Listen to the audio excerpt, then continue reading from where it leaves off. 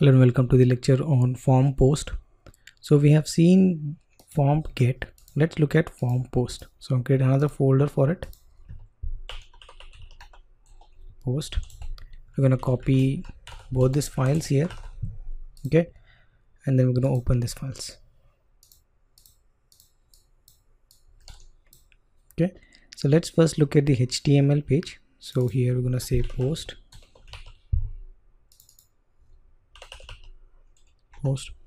And the only difference actually comes from this. When you say method is post, the way this fields is being posted to the server is different when it is get, and it's different when it is post, and we'll see what is the difference now. Okay, so if I change it to post, and when I run this file, let's execute this file. Notice that in the get, the data has been sent in the URL after the question mark. So let's analyze what happens if you send it via the post. So I'm going to say post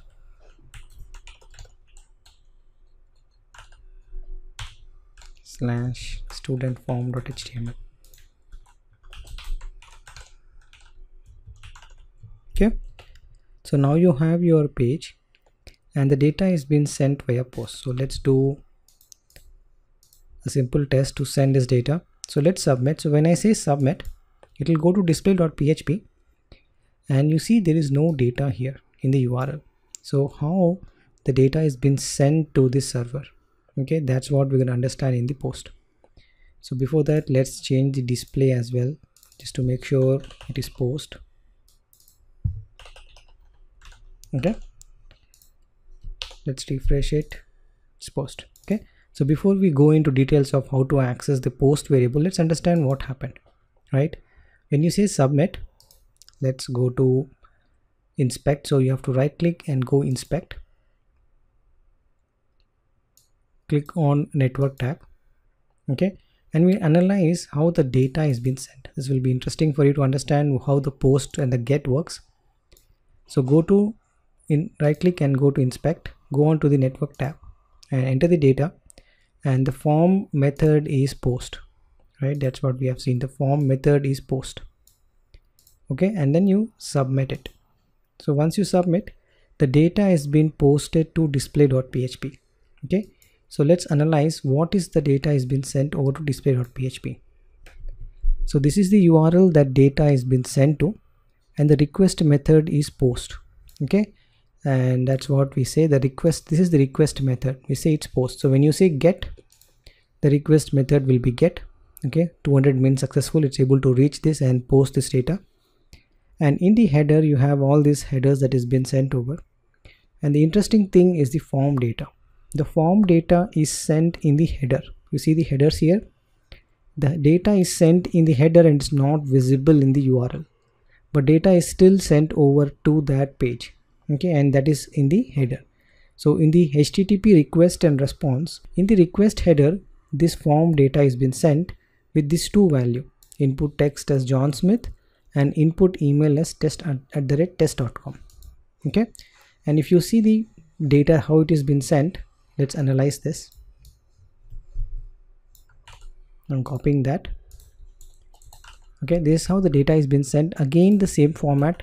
You have an ampersand to differentiate between the fields, and then you have this input underscore text, which is nothing but your input underscore text and the value, and the input underscore email and the value.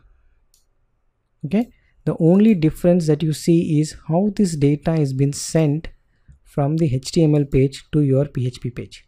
All right, and this is how it is been sent.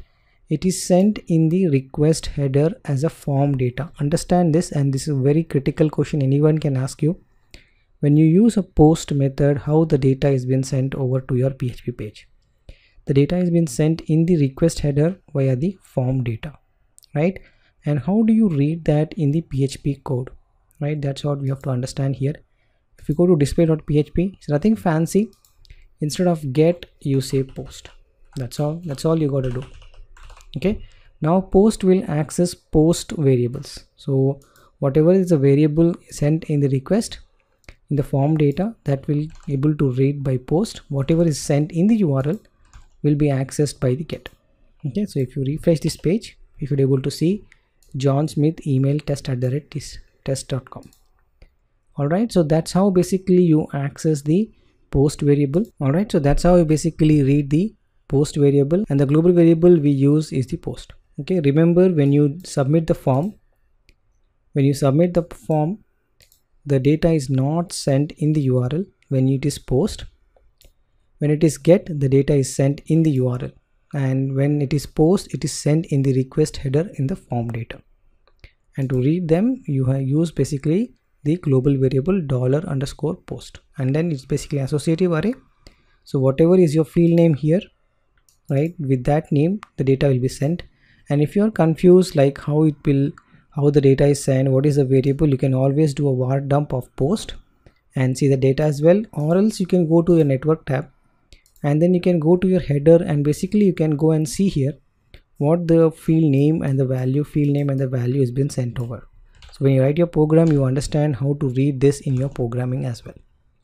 Okay, so that's all about form post, how to access the form elements which is posted via the post method. Alright, so I'll see you in the next one.